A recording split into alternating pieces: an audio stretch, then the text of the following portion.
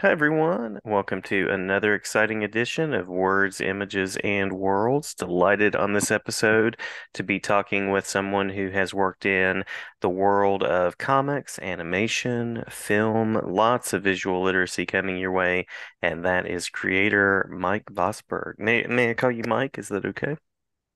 Yes. All right, great. Thank you. Thank you so much.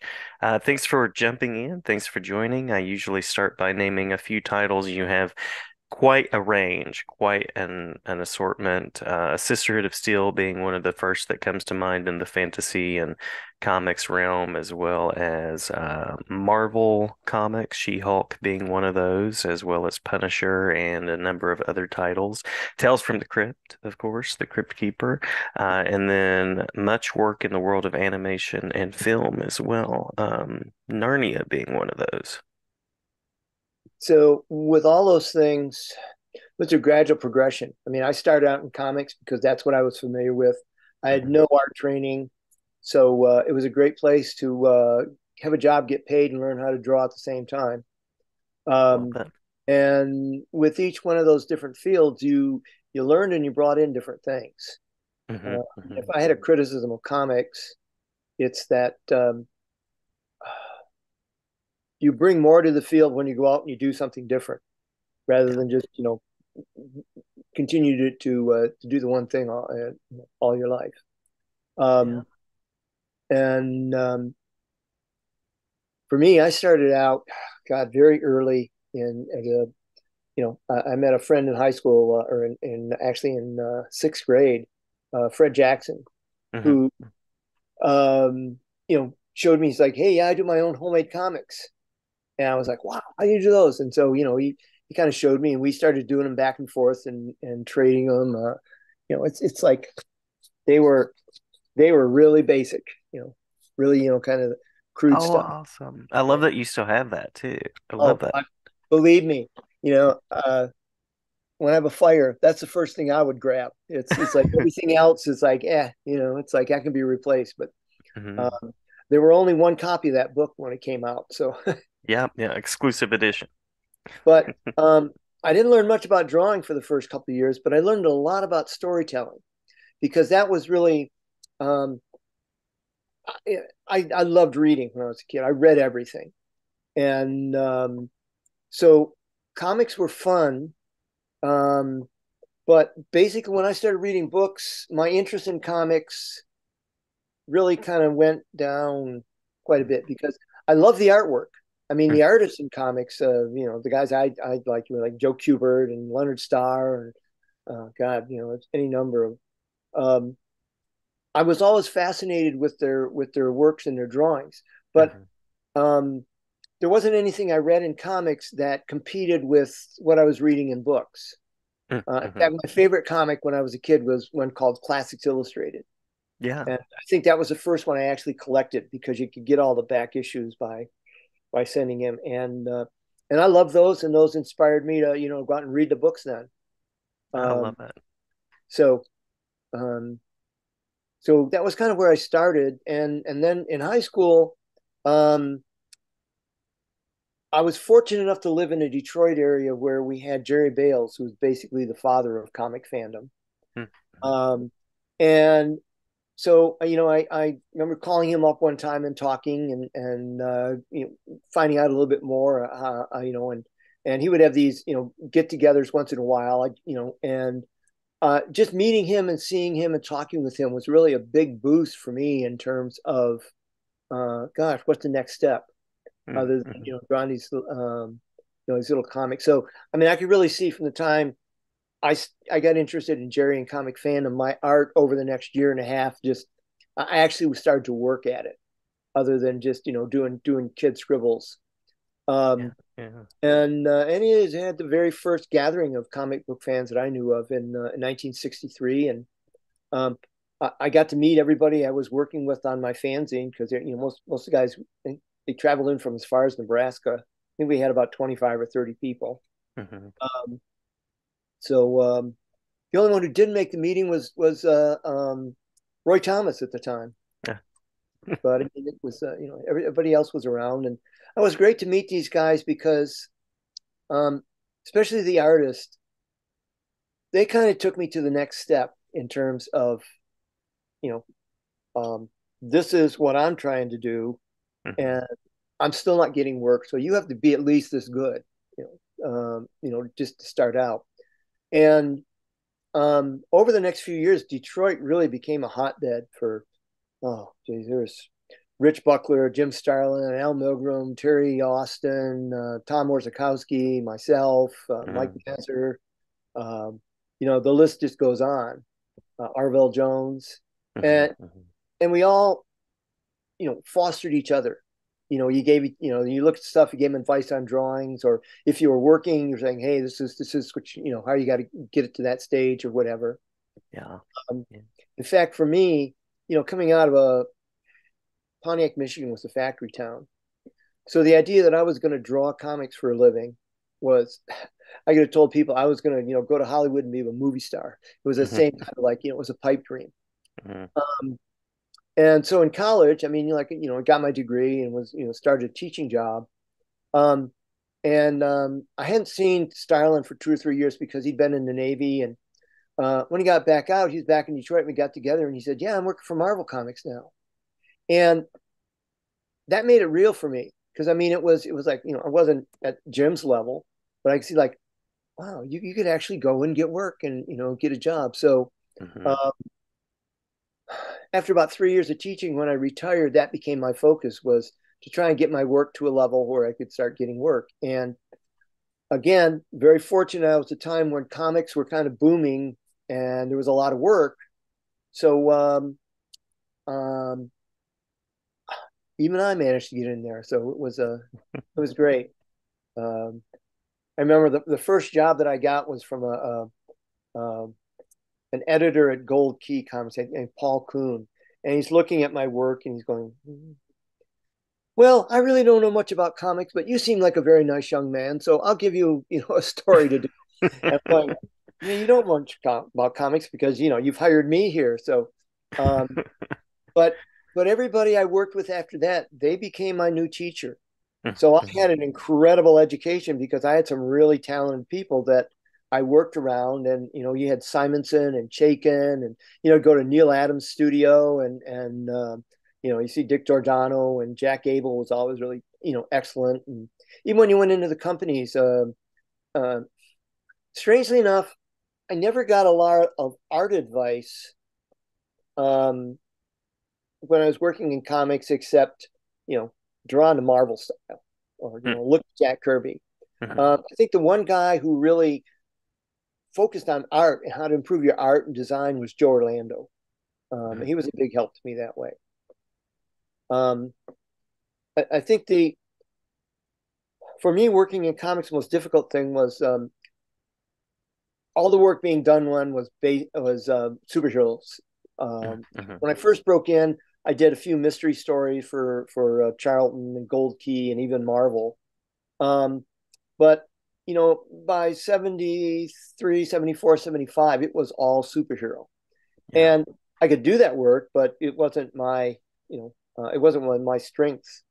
Um, so um, when I moved to California, like starting to work in animation was great, just Hmm. because I was starting to do like action adventure stories with Hmm. GI Joe, and I'm trying to think what else was on there. We did what I think I did some even was it Johnny Quest and Hmm. uh, Hmm.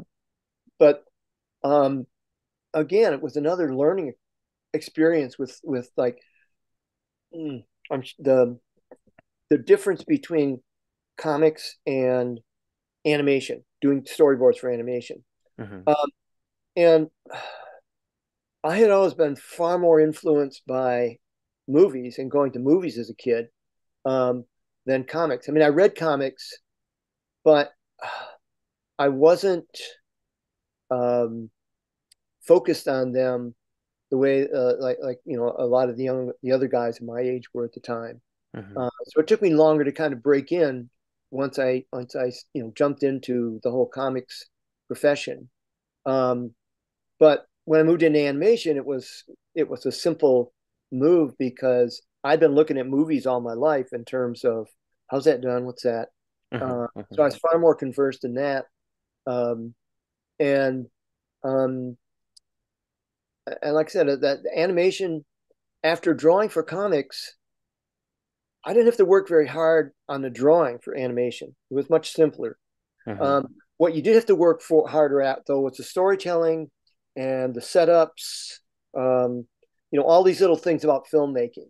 You don't want to do jump cuts where and if you've got two people on one side of the screen, you don't want to make a cut and then they're on the other side. Just confusing things like that. If they're Hmm. moving in this direction on one scene, in the next scene it continues, they should still be moving in that direction. Um, but I mean, it wasn't rocket science, Yeah. and a lot of the stuff, like I said, you intuitively knew because you've been watching it for years on the screen. Hmm. Hmm. Um, so it, it was more or less like it was confirmed for you in terms of, yeah, she's supposed to be doing that. You had Um, already done your homework at that point. Hopefully, Yeah. and Yeah. movie boards were even better than for me because comics and animation, you were always they wanted you to draw in a style. Hmm. Especially if you're doing animation, you were supposed to draw the characters like the cartoon characters they look like. Whether they're action adventure characters or funny animal or whatever. Whereas for movies, everything had to be drawn realistically, and that was my strength. So like doing boards for movies was um, kind of like a dream come true for me. Nice. Um, my frustration was that um, I wasn't in the union at the time. Mm. So to try and get more storyboarding jobs was difficult because it was the old, vicious circle of how do you get work? You're in the union. How do you get in the union? You have work. Hmm. And Hmm. so there wasn't, it wasn't like you would even get an apprenticeship at the time where you could bring in your work and show it around. And you just had to kind of luck into a job where they got grandfathered in and you were working for them. Um, and even like the Narnia films that I worked on, they were non-union projects at the time. Hmm. And so it was, like I said, I love doing that stuff. That was great. Yeah. Yeah. And I imagine rewarding to get to adapt someone like C.S. Lewis and some of those beloved stories that have just been around for decades. Yeah, it was very interesting for me because C.S. Lewis I knew as a philosopher. Hmm. I studied, his books, in college, and I remember a friend when I lived in Battle Creek, Michigan, would always talk about, all the Narnia stories are great. I read them to my kids, and I was like, I've never heard of them. So it was interesting to work on the stories, and again, because if I hadn't worked on the movies, I probably never would have went and saw them. Yeah. Yeah. And not to demean the quality of the work, because I think they were great films, but it's Hmm. just they weren't what I was interested in. I mean, like today, I don't go see horror films because it's like it's just not my taste. Hmm. But they were, like I said, working on those films. Great. Yeah. I am also a film lover, and I'm curious about what drew you into the world of cinema. I guess I look at all art as your way of explaining who you are Hmm. and how you see the world. Hmm. Hmm. And on pictures, you draw it and you put it on a board, or you put it on the wall and somebody looks at it. With film, you're taking a series of pictures, the same way in comics, I guess you could say, you're taking a series of pictures, and those pictures, when they're put together, all tell a story. Hmm. Hmm. And for me, that really is the beauty and the essence of comics is you can be a 6-year-old kid and you can be making your own little comics that go from panel to panel, and start doing it in those, or you can take those comics and convert them into whatever form you want. If I Hmm. was going to make a movie, I could sit down and I could draw a little comic book and take it in to the producer and pitch it to him. It's like, okay, this is what I want to do. Hmm. And he doesn't have to read it. He just has to look at it to get the eye. And the difficult thing is, and it's not to demean the words, but the pictures really have to tell the story. Hmm. Hmm. And creating the same depth in a series, in a story with a series of pictures, as opposed to doing it with a series of words in a book, is a little more difficult. Hmm. Um, and you always have to remember that if you're writing something or you've done a comic book, it's in one form. When it's going to be in a film, whether it's on TV or in the movies, it's going to be shown in a different form. I mean, you can't get into what the character's thinking for the most part. Hmm. You have to see how he reacts. Um, so I mean, and the beauty of comics is, like I said, you can be a 10-year-old kid, and God, with the tools you have now with iPad and iPhones and whatever else, you can turn out a fully blown illustrated story. And like I said, print it, show it around, do whatever you're going to do with it. Um, and you can get a response to that. Hmm. Hmm. Um, and so while there might be a handful of people who are still working who can actually make a living drawing comics, because there's a certain amount of work there. But I'm still astounded. Like, in fact, after this class is over, I've got one of the young neighbors coming by because we do an art session, together where he shows me what he's working on, and I talk about continuity and things like that. Hmm. I find kids are just fascinated with manga and comics. Yeah. Um, but at the same time, it's like I'm almost thinking like, do they realize that industry died in the '90s? You know, um, so um, so anyway, it's like I said, for me, I retired 7 or 8 years ago, but I still draw every day. I still read every day. I still paint, do whatever. Yeah. Um, basically, my life hasn't changed. I just make a lot less money at it now, which is by choice. I don't really have to deal with the others. Um, Yeah. so when I work on projects now, it's exactly what I want to do. Whether they're comic books, I mean, I'm just working now on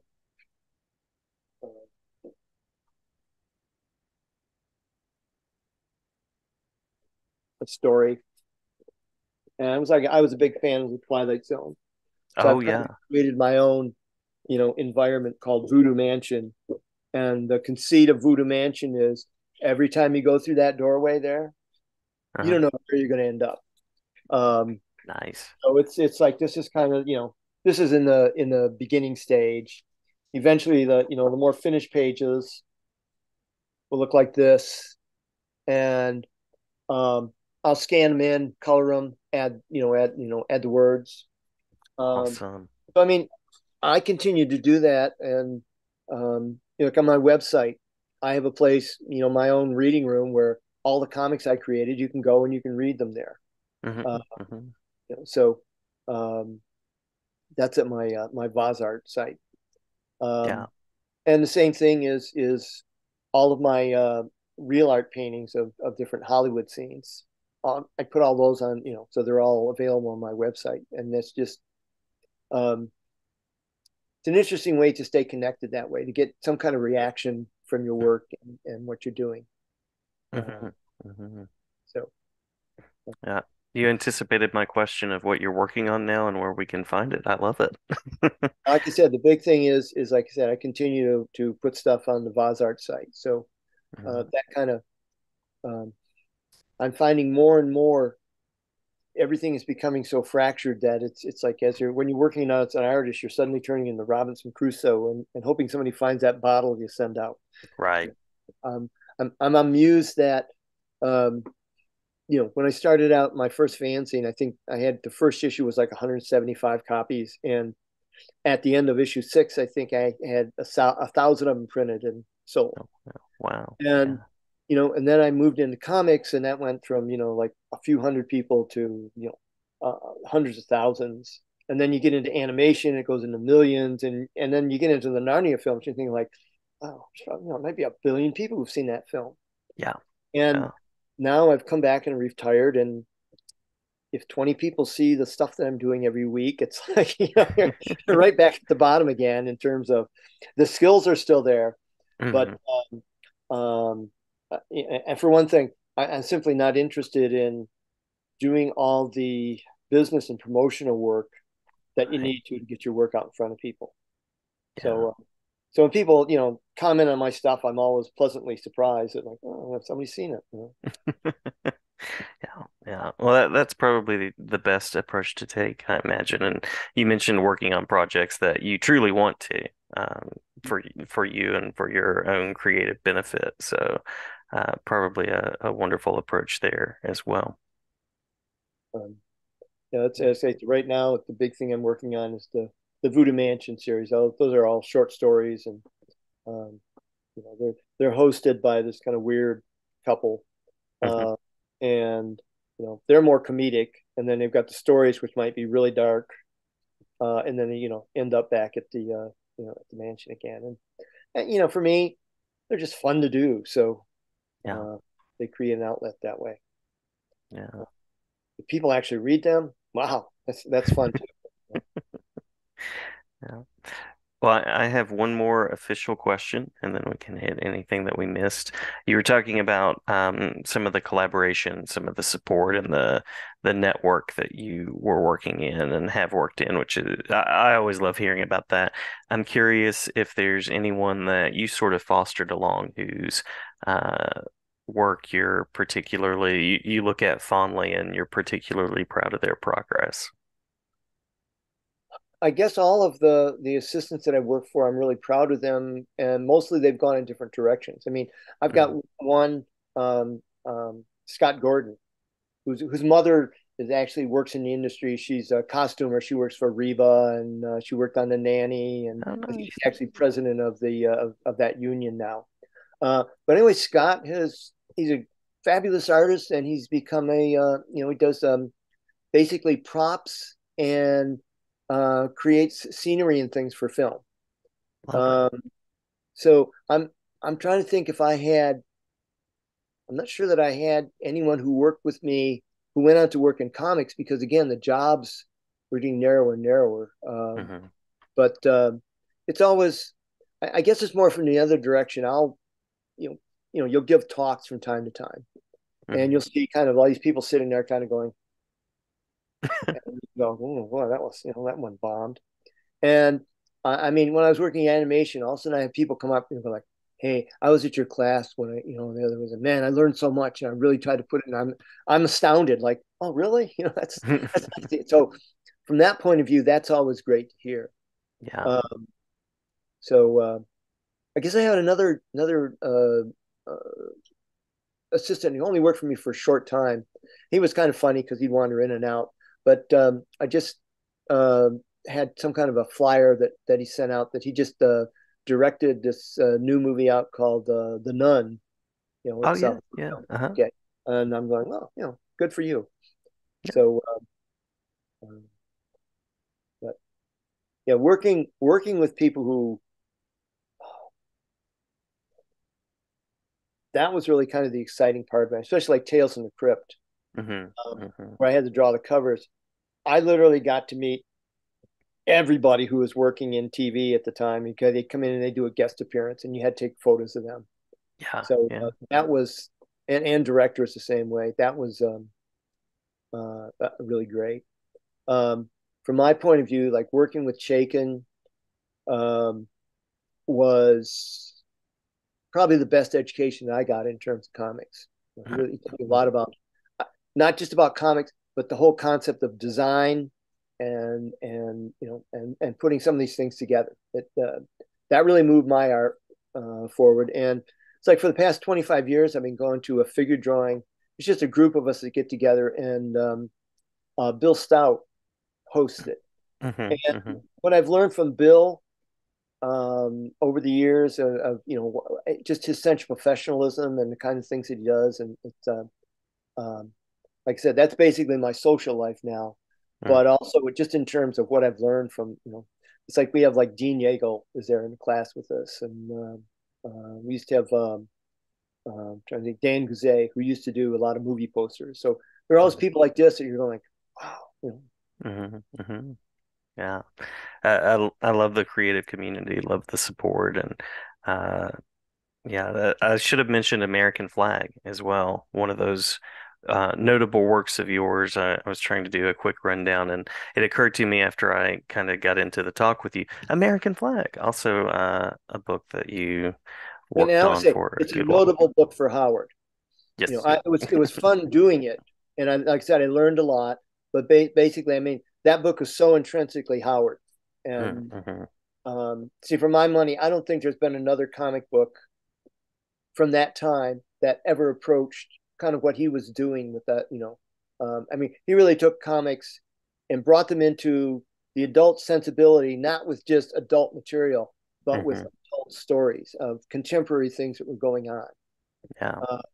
And like I said, they were witty, they were suspenseful, they were action. You know, they were great stuff. Yeah. Yeah. Definitely a creator who knows what he's doing and does it well, for sure. Yeah. Well, I promised you a brief talk. Did we miss anything that you want to make sure to share before we close out?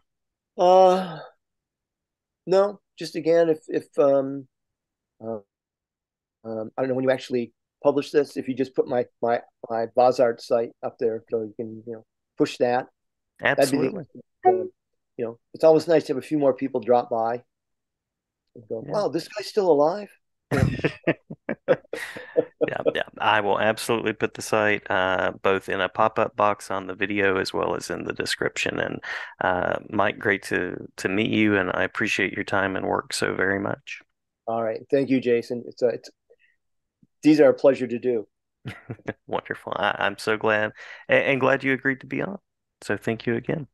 All right, take care.